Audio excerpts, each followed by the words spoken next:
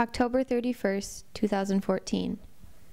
There are very few times in life when one can step back and say that was a day which none other can top, whether that be the happiest or the saddest. Today was one of those days. Today was the hardest day of my life.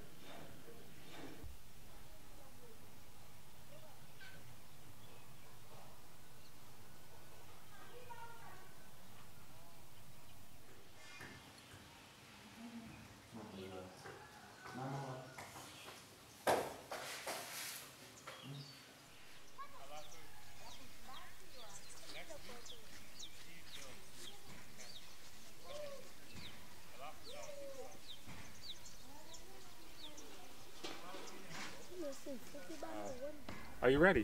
Yes. You ready right now? I'm ready right now. Okay. Sunrise of Life is an organization which is guided towards helping street children.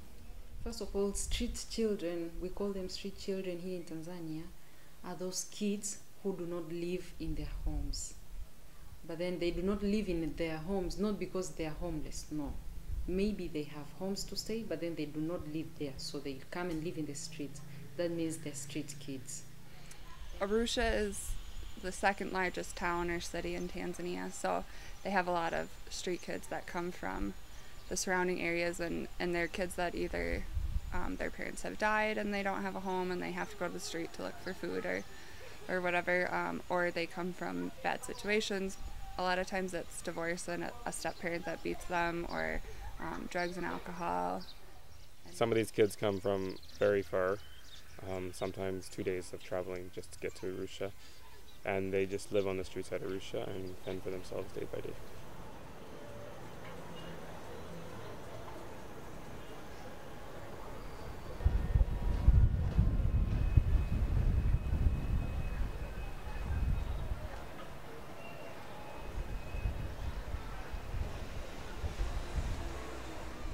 when I was in nursing school, I decided to come out here and volunteer in Tanzania, so I signed up through an online organization that Tom had also signed up with, and we met and became friends there while he was staying in town. And then he had heard about this place prior to coming, and so when he moved out here the next week, I came to visit, and I fell in love with the kids and the area, and that was how it all started.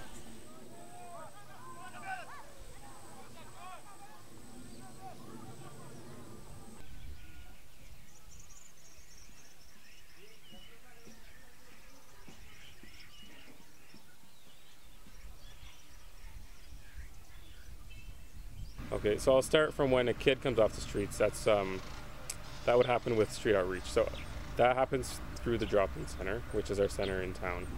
And the kids are shown that if they come to the drop-in center, they will be given opportunities with which they can become sustainable and have a successful life.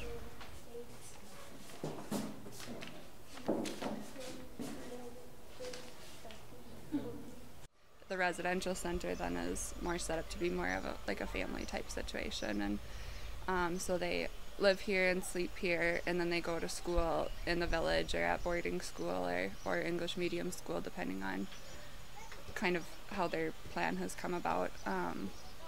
And they have chores here, and you know, it's kind of more of a family setting. They have the mama, and their other kids that live here are kind of like brothers and sisters.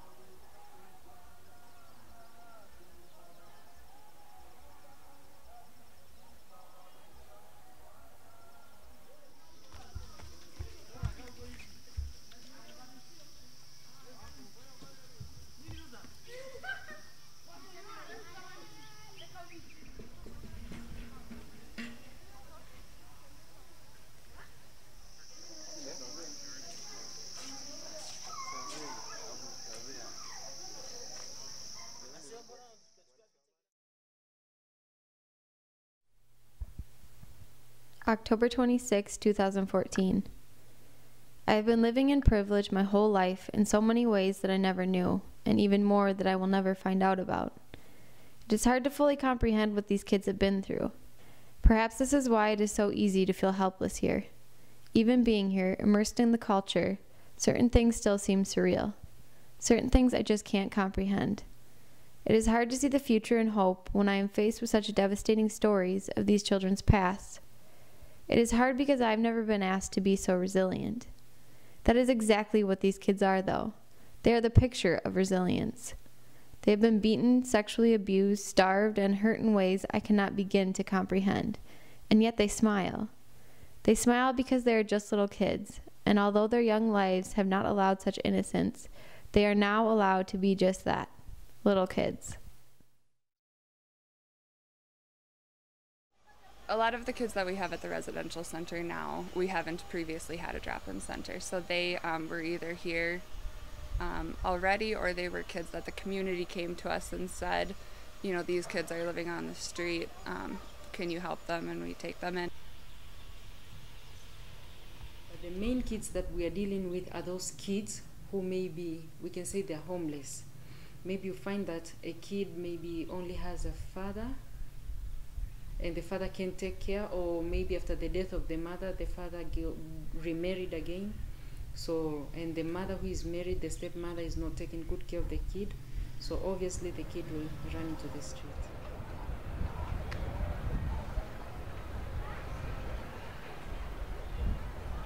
So we found that maybe there was one kid whom we had at the drop-in center, but then he dropped out. He had very great wounds. The stepmother once whipped him, and after that he even burnt him with a hot knife at the back. So he came there, we were treating him, but then he left. Now that is also against the child rights. So those are the things which make kids run away from home to the streets. So a story of the Nuru, he's been here for about 4 years now. His situation was kind of unique because he just got on a bus and ended up in town and he didn't know how to get back home, so he lived on the streets. At the time we didn't have resources to take him home, so that didn't happen until a year later. And when he finally went on his home visit, both his father and mother had died. So without him knowing, he had become an orphan.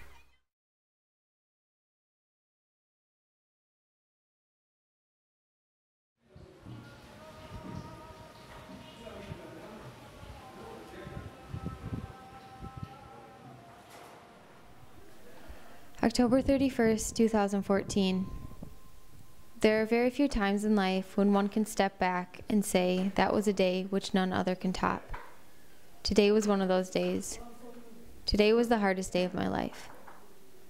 I've been living this experience protected by naivety, but today the blatant raw truth showed through and I could no longer hide. It came in the form of a dozen or so street children who still reside on the streets. Their addictions controlling their bodies and minds, they breathe more fumes than air as they huff the glue from the little plastic bottles which they hid in their sleeves or down the collar of their shirts. Those little plastic bottles controlled their lives, their bodies and minds wasting away with each breath. I never understood what the center was taking these kids away from. I saw today, and I never want to have to see it again. Street children in Arusha often are addicted to glue, marijuana, alcohol, cigarettes. So it's a very hard process to get them off the streets and into school and stable. Now, just imagine someone using drugs for something like 15 years. There's one boy in Arusha, he's called Maina. He has been in the streets for 15 years. Now just imagine, do you think that you can take Maina and put him in a center and he'll settle? It's impossible. And if we want to stop the street kids, we should not wait for them in the streets.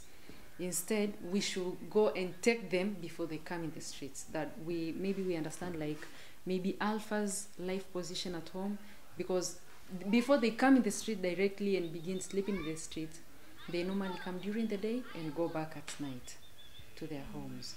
So if we will only get focused to the ones who come during the day, so that we can get them and bring them in the center before they begin living completely in the streets, that would be much better to eradicate or even finish the issue of street kids.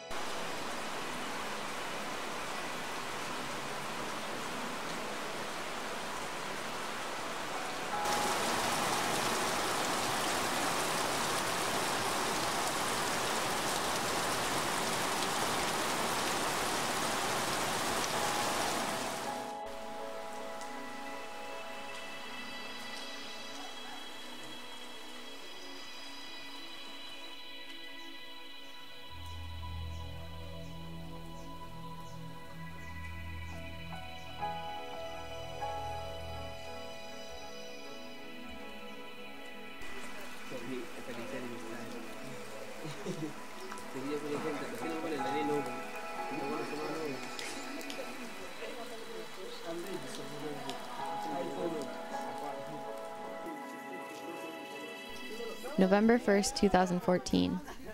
Today we traveled to a secondary school a few hours from Arusha to see some of the center kids who are now in forms 3 and 4. I looked at each of the boys' healthy faces. Smiles spread across each, their clothes clean and sharp. I tried to imagine in that moment that these boys had once been those street boys which had impacted me so heavily just the day before. I could not comprehend how such a transformation could have taken place. I cannot say I have been more thankful of relief in this whole trip. No relief has been greater than that of these 3 boys, smiles beaming, laughter echoing from each. Relief from the swaying, dilapidated bodies which I had witnessed the day before.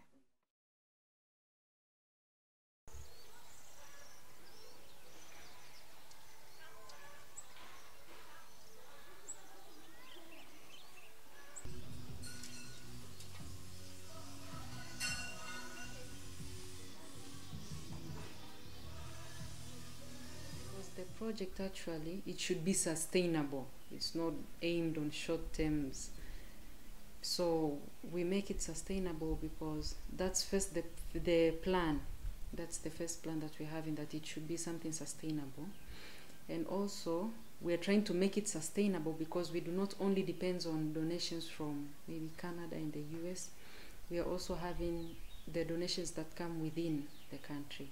So we write just some few write-ups, letters asking for donations from different people, like companies or just individual people, even religious organization. If they think they can support us, they support us, and we really appreciate whatever they give us, because it's quite a lot. The churches can give us maybe food, and food is the main thing for the kids.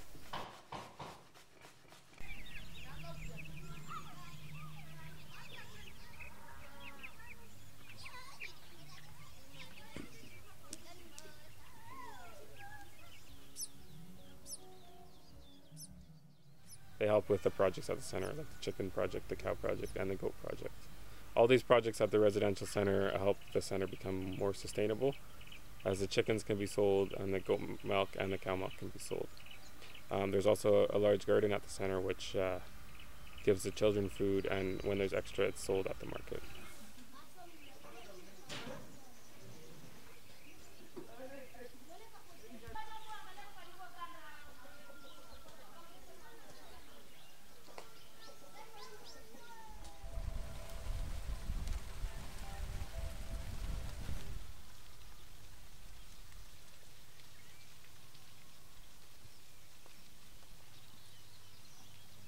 The idea would be that if every kid was sponsored, the center would be sustainable, and we would have consistent money, and we wouldn't have to worry about how we're going to pay for things in the future.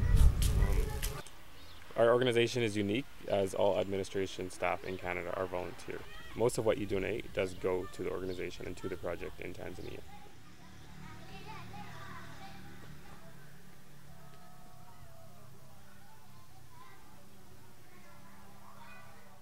We really believe in helping a child from when they're removed to the streets to when they're a youth. We've gone through the residential center, through school, and through the transition program. Then they'll have the resources to be sustainable for themselves.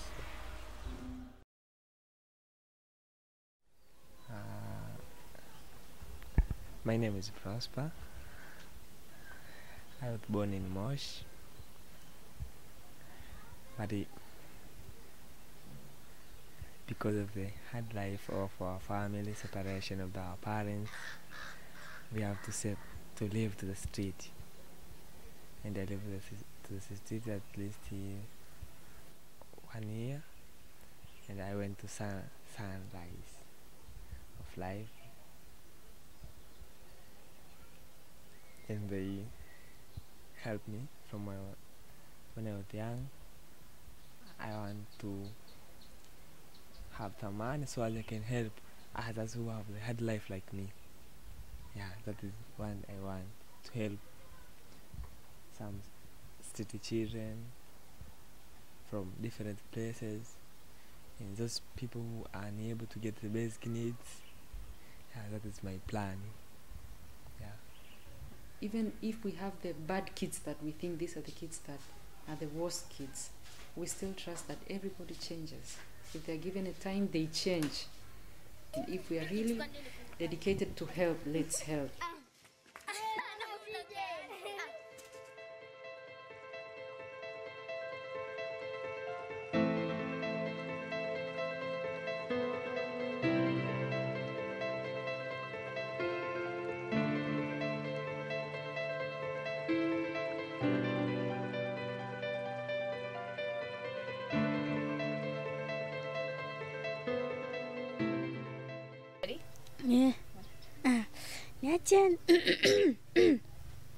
Niache niseme na mpenzi wa moyoni, nisiposema nikaseme na nani. Nataka kusema na ya kwangu ya moyoni, nisipomwambia nikamwambie nani. Mimi nakupenda, karibu moyoni mwangu. Takupenda kama utajuta kuwa wangu. Mimi nakupenda, karibu moyoni mwangu. Takupenda kama utajuta kuwa wangu. Leo nataka kusema nawe. Leo nataka kusema na mpenzi wangu.